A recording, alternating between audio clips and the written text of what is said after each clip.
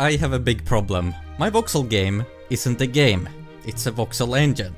I bet no one saw that coming. No, not really. A few years ago I realized I wanted to make my own Voxel game inspired by Cube World, an RPG game focused on exploration and combat as opposed to mining and crafting. This game has nothing in common with Minecraft, I promise you. So I started working on this super challenging but rewarding journey of making a Voxel game, or shall I say engine, from scratch. I dove into everything from drawing triangles to the screen to compressing vertex data, chunk queuing, implementing multi-threading, baked ambient occlusion. I even tackled procedural tree generation using a space colonization algorithm. I achieved some really wild optimizations utilizing binary hacks to make my greedy measure incredibly fast. And then it hit me!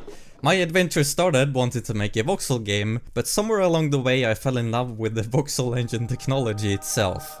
Now I wouldn't want to change a thing. Working on Voxel engines has been one of the most fulfilling programming experiences I've ever had. But my dream of creating a game still remains. So after the last video where I made this blazingly fast binary greedy measure, I decided it was time to shift gears. No more Voxel engine development for now, it is time to make some gameplay happen. But you see, I want to avoid the mistake of building gameplay features only to realize I need to rewrite everything to support multiplayer later on. So before diving into gameplay I need to solve networking.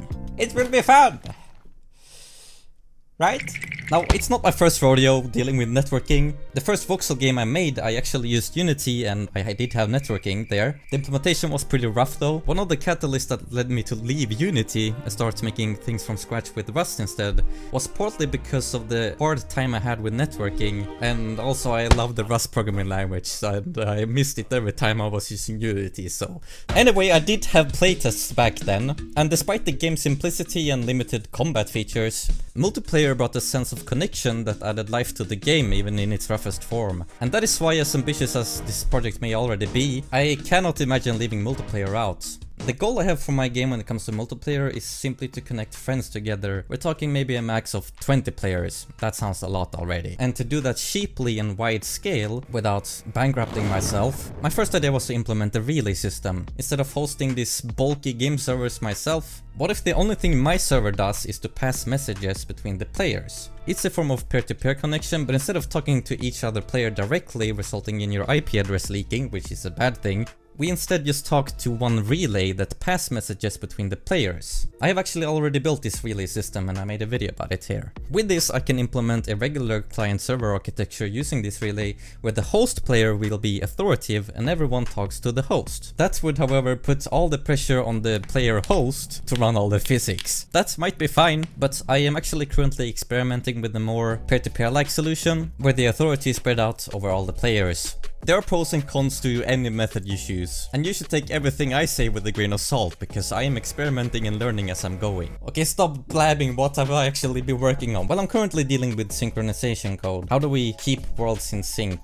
Of course, sending packets over the network takes time, and this latency is really problematic, seeing as all the state updates you get is actually the world state, but in the past. Dealing with this latency problem is an art in itself, and I would say it's equally mesmerizing as the timeline of Back to the Future. You really have to account for what timeline you are in. The amount of hours I've spent reading the logs, visualizing each packet's journey, trying to figure out why things keep desynchronizing is uncountable. And after enough late nights and what felt like dead ends, I lost steam.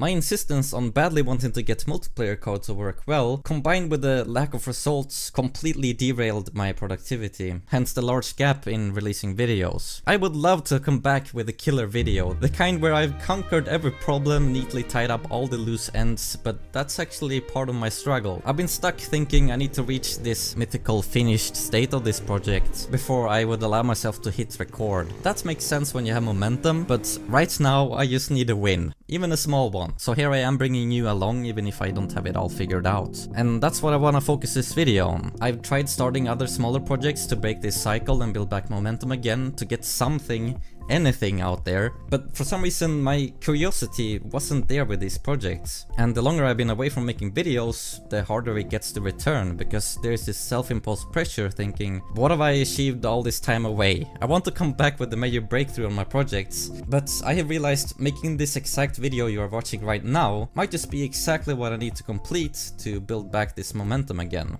So here is where I'm at now. I am super close to have a perfect client-side prediction. This is the current demo I'm working on. This local player you have full authority over, but the remote player is owned by the other player. Let's say you want to push or move the other player. What we have to do is perform this push locally, so we see the player moving instantly. But then when we get the state back from the other player saying, hey, I'm over here, we need to go back in time and see where our prediction correct that we would land on this location in this world tick. What makes this even harder is packets aren't guaranteed to arrive at the same time or even in the same order. This diagram should actually look something like this. And dealing with the order and timing of execution is one of the hardest things to get right. One part I'm utilizing to fix that is a jitter buffer, but I won't actually dive into the details of that. I should be able to get the perfect simulation running this locally, and I am so close. There is just this one mystical one tick delay that happens once in a while, and it's driving me insane! Would you like to see what it's like to work on networking? Well, here we go. Okay, starting the relay. Starting the game. Relay is working fine. The game is working fine. I can move around, I can jump. Okay, let's try to move this other player. See what happens. Everything's fine. Wow. Okay. Everything is fine. Everything is fine. Okay, that something happened there. Prediction error. Let's go to the first instance. World tick 551 something went very wrong. What happened this world tick? We jumped. Let's go to the remote player 451. There we are. We received this packet over here and then we jumped. And then we send the result. Everything looks fine.